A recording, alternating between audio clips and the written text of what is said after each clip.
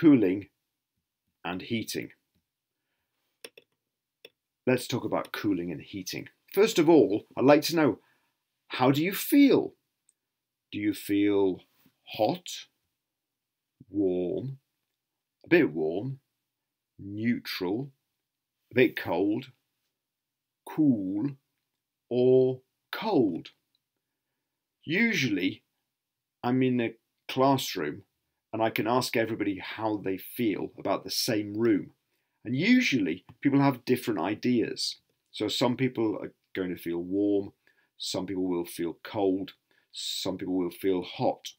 And what we can do with these, we can get a score from each person. Each person gives a score from -3 if they feel hot, +3 if they feel cold. And then we can add up everyone's scores. We can see what the average is, the mean. This is called the predicted mean vote. And from this, you get a predicted percentage dissatisfied.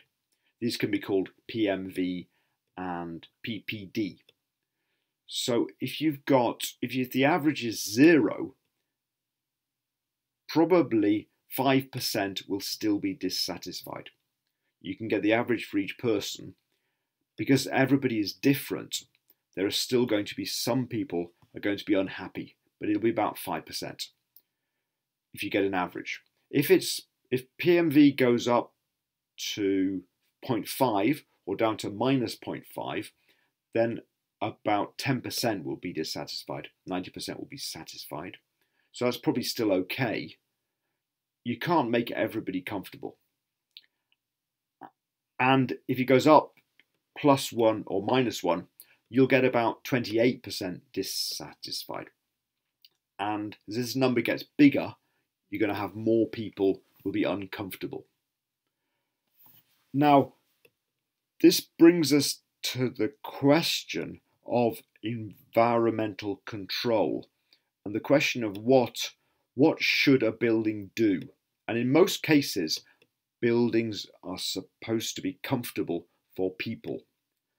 So we can look at a building. A building is a machine to control the environment. Often outside it's not comfortable, so we have buildings to make it comfortable, to make a comfortable environment. So why, then, on to the next question, why do we feel hot or cold? What makes us feel hot or cold? Could you go and make a list? Make a list of things that make you feel hot or make you feel cold, and then come back. Let's compare lists. My list has about 6 ideas on it. There may be more. So here are things affecting apparent temperature. First of all, of course, is the air temperature. So how hot is the air actually? Another thing that affects how hot it feels is radiation. Why does radiation affect how hot we feel? And where does the radiation come from? Humidity is another thing that affects the temperature, or the apparent temperature, how hot we feel. Again, why and how does this work? Air movement also affects how hot we feel. Why? And our activity also affects how hot we feel. And our clothes affect how hot we feel. So just going back to the first question about how you feel, if we have everyone in the same room, people will be wearing different clothes. Some people may have just run to the classroom and have been very active. Some people may have been sitting still for a long time. So these things will be different and affect different people. And of course, different people are different. So there may be many other things that you come up with that are not on my list.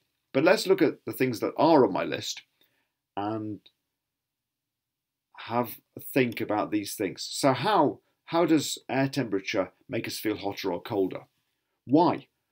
Why does radiation make us feel hotter or colder? How about humidity? We're also going with humidity and air movement. Why does air movement make us feel hotter or colder? And what about activity? Why does that make us feel hotter or colder? And I have a question next for you.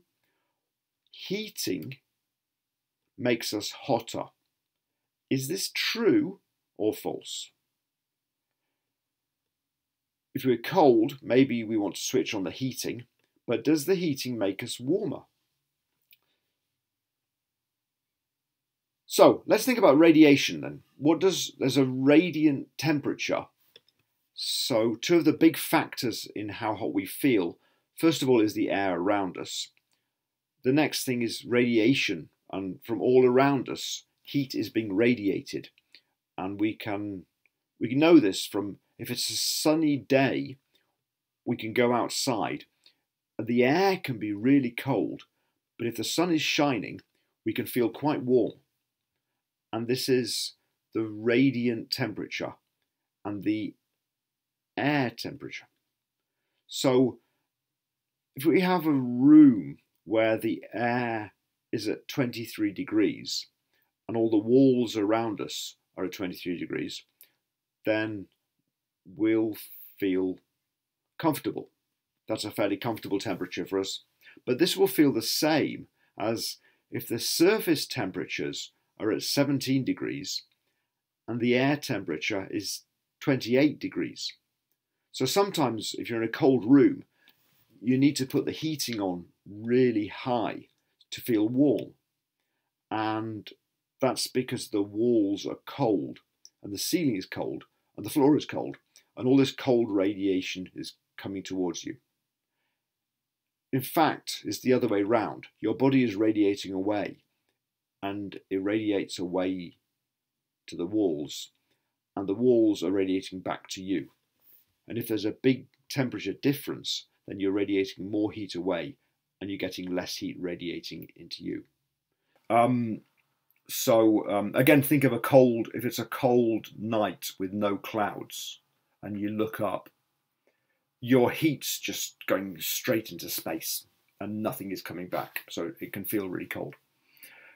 The other thing with radiation for comfort then is what's called radiant symmetry. And this means you've got heat radiating from different places being the same. And if there's a difference, then it feels less comfortable. There's a difference then. Often you have a difference between the temperature of your head and the temperature of your feet. This is a picture of I think this is a typical living room in Japan. And you can see this is a thermograph. So we can see the temperature on this picture. At the bottom it's 12.3 degrees. And at the top it's 23.7 degrees. So it's quite a comfortable temperature above your head.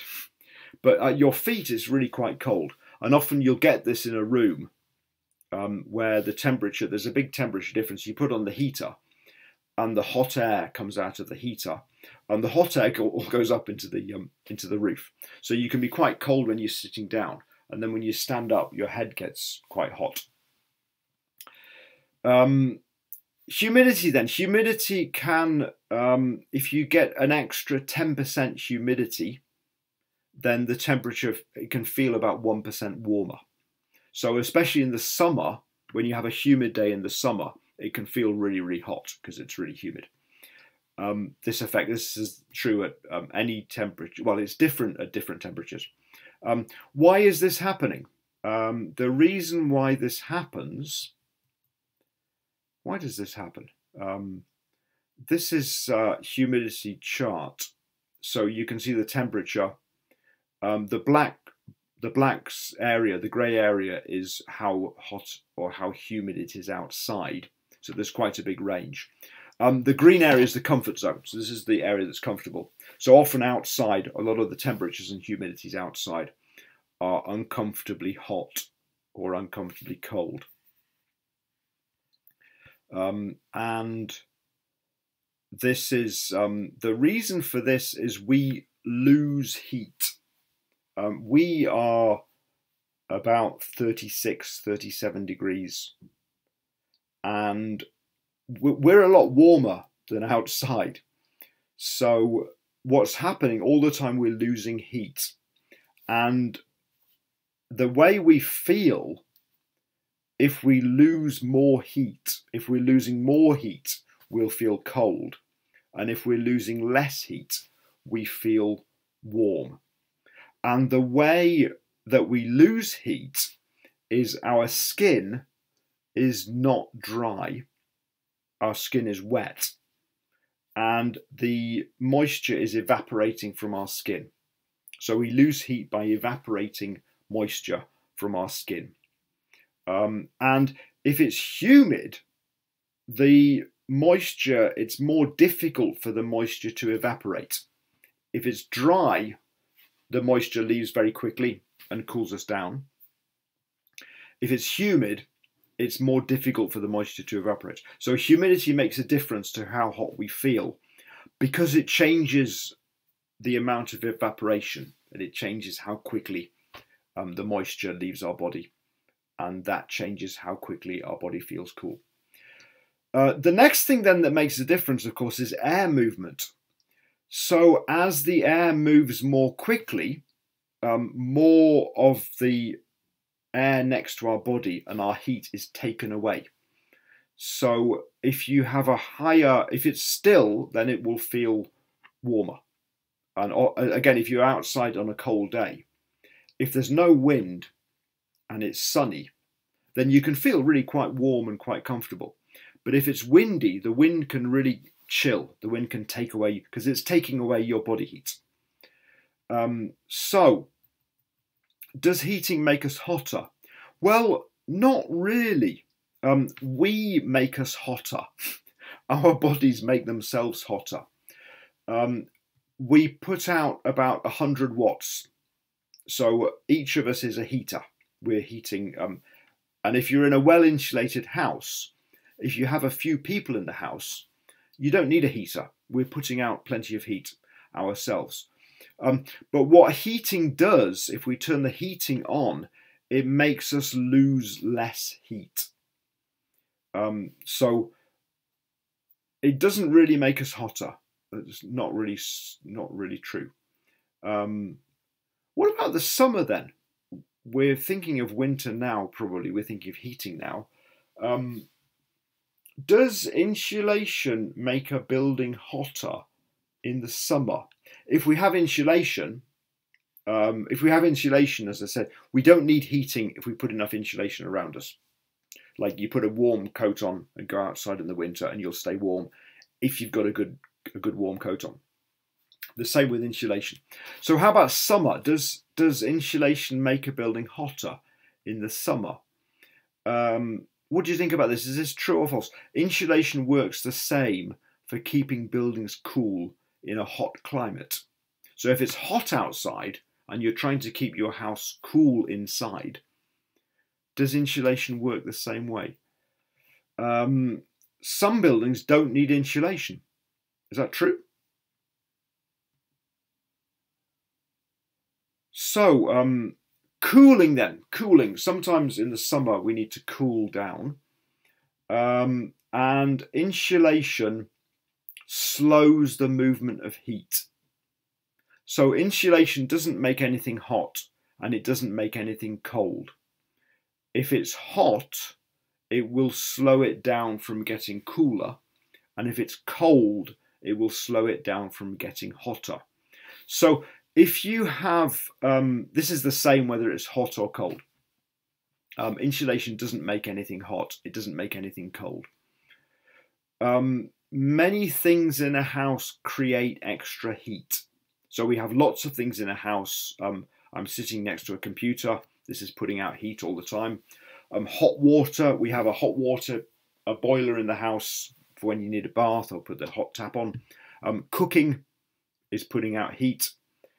People are putting out 100 watts each. If you have a pet, pets are putting out heat.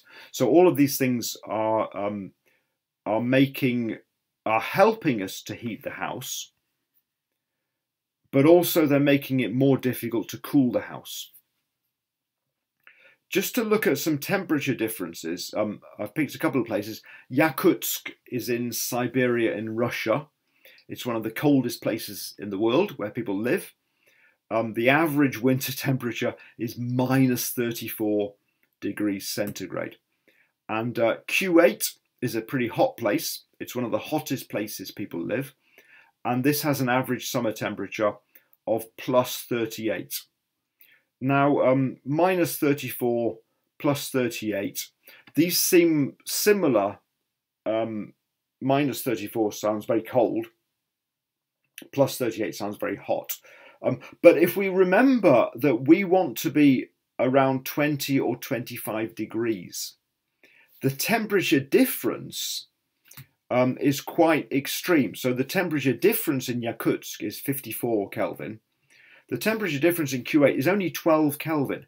So cold places are much colder compared to comfortable room temperature than the hot places are hot.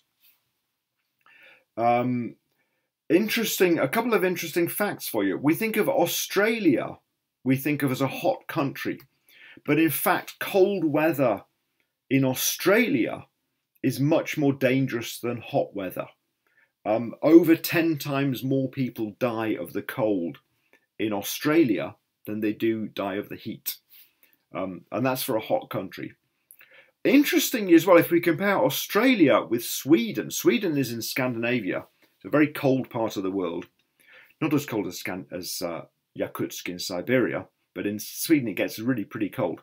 But more people die of cold in Australia than they do in Sweden. And the reason for this is insulation. So in Sweden, they have houses that are made for the winter, and they're made to keep people warm in the winter. Australia, many houses don't have insulation. So it's not really cold in the winter, but it does have a winter, and it is cold, and it does kill people. That's data from 2015. I hope the data's got better since then. So on to cooling then. So if we are trying to cool,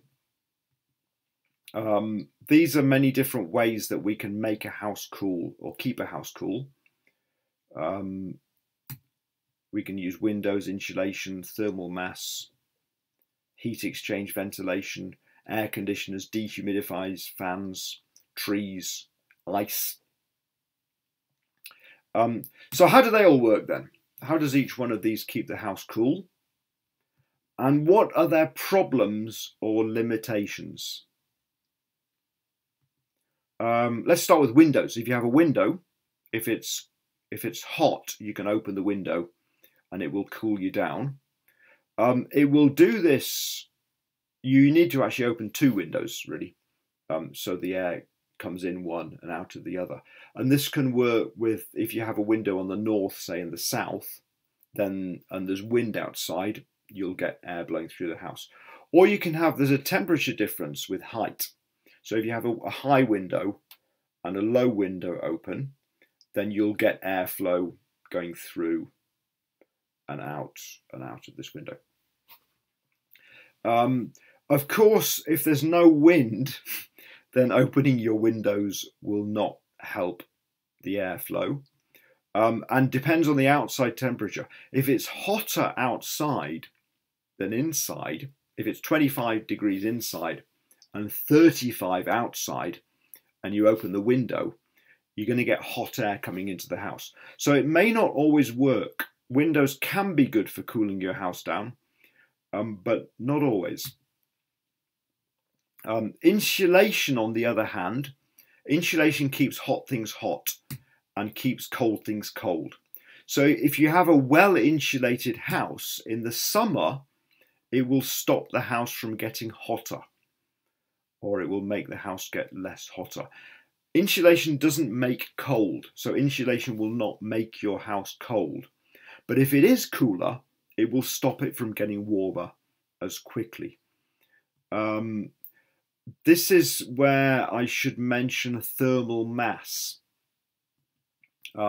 So if your house can hold heat, then it will take longer to heat up in the daytime, and your building does need to lose heat at night time.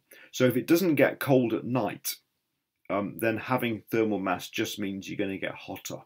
So a concrete building has more thermal mass, but it may just get hot and stay hot, and it's not going to cool down. So let's call in an air conditioner. Air conditioners do make things cold, and they work by what's called the Carnot cycle. Carnot, you may remember from the second law of thermodynamics, which is that heat goes from hot to cold. Now, to make an air conditioner work, we need to break this law. We need to make things go from make heat go from a cold place to a hot place, which is not possible. So how do we do it? And what we do is we play a trick with pressure and heat. And to work this out, we need to think about the relationship with heat and temperature and pressure and volume. So let's just think about what's the relationship between heat and temperature. And another question, if you compress a gas, if you have a gas that has a certain amount of heat and you squash it to this size, what happens to the heat in the gas? And what happens to the temperature? And if a gas expands, what happens to the temperature now? And this is so far we've had no equations today, I think, and no maths. There is no maths today, but I am going to show you an equation, if I may. In fact, I'm going to show you 4 equations. If you don't like equations, just close your eyes. These are gas laws, and there's the Gay-Lussac law, which is if you have a fixed volume, then pressure is proportional to temperature. So if you have a fixed volume of gas, if you heat it up, the pressure will go up. If you have a fixed temperature, then the pressure is inversely proportional to the volume. So if the volume goes down, the pressure will go up. And if the volume goes up, if it gets bigger, the pressure will drop. And also there's Avogadro, which we need to think about to come to the equation on the right, which we don't need to worry about so much. What we just need to worry about is what we've got in a heat pump. This is how a heat pump works. So basically we have a cold part and a hot part. And what we want is we want to make the heat go from the cold part to the hot part.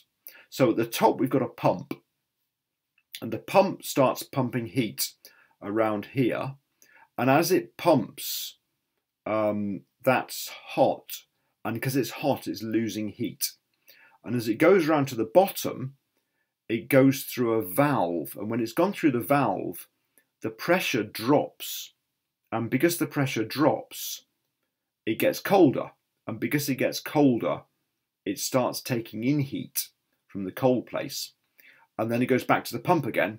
The pump squashes it, the temperature goes up, and it goes into the hot place and loses heat. So this is how an air conditioner works. It's also how your refrigerator works, and this is called a Carnot cycle. And it's a good way. Your air conditioner can also produce heat. So if you have an air conditioner producing heat, this is how that works. You can also use the same technique for heating up water, and you can make hot water this way. And it's a very efficient way of making heat. There's a nice little graph here which shows what's happening in relation to pressure and volume. and it's not free. You do need to put some energy in to get this heat out. And it's usually measured in COP, which is the coefficient of performance, which is how much heat comes out compared to how much energy goes in. And this depends on the temperature difference. So as the temperature difference gets bigger, we have less efficiency. You need some temperature difference, but the temperature difference, bigger temperature difference, more difficult. Less temperature difference, more easy. So there you go. That's how the heat pump works. That's a way of getting a house cool, also a way of getting a house hot. So just still on cooling then, here are a few more facts which seem to be true as I check today. 40% of power in Mumbai is air conditioning. So there are some very big cities in India that get very, very hot, and they use a lot of their energy. At peak times, it's more than 40%, and most of this is going to make places cool. And there are still many people who don't have air conditioning in these cities. It's been estimated by 2060, we will use more energy for cooling than we will for heating. This is not just because of global warming, because of climate change. It's also we have large populations living in hot countries. And at the moment, I think this was true. The US uses more electricity for cooling. So the air conditioner was invented in America. The US has lots of air conditioners, and they use more electricity apparently for these than the whole of Africa for everything. Also, if you have an old refrigerator, if you're worried about global warming, the gases in refrigerators are very, very damaging for global warming. So, if you're going to keep a house, if you want to keep a house cool, the first way to do it, if possible, is using insulation. If you're, wherever you are, having more insulation, it will keep your house, it'll keep your house warmer in the winter, and it will keep your house cooler in the summer, if that's an issue. Shading is also very important. If you're living in a hot country, a temperate country even, the sun puts out lots of heat. In the winter, this is useful because it will warm up your house. In the summer, when it's hot, you need to shut out, you need shade on the outside of the windows, which will stop the house from getting warmer. Trees may also be very useful. If it's possible to plant trees around your house, these can also provide shade. They can also cool the house down. Heat exchange ventilation we will talk about next week. That's another way to keep your house cool. Fans are also a good way to cool you down if it's a little bit warm. The fans work by moving the air. The air moves to you and cools you down. Fans do not reduce the temperature. They just move the air around. So you can't leave a fan switched on in a room to make it cool. It will only be cool if you're standing next to it and it's moving air past you. And dehumidifiers are another way to reduce the temperature. If in the summer you have a humid room, if you can drop the humidity, then you can reduce the apparent temperature, so it will feel cooler. Here are all the ways that you can keep a house cool. And of course, air conditioners will also keep a house cool.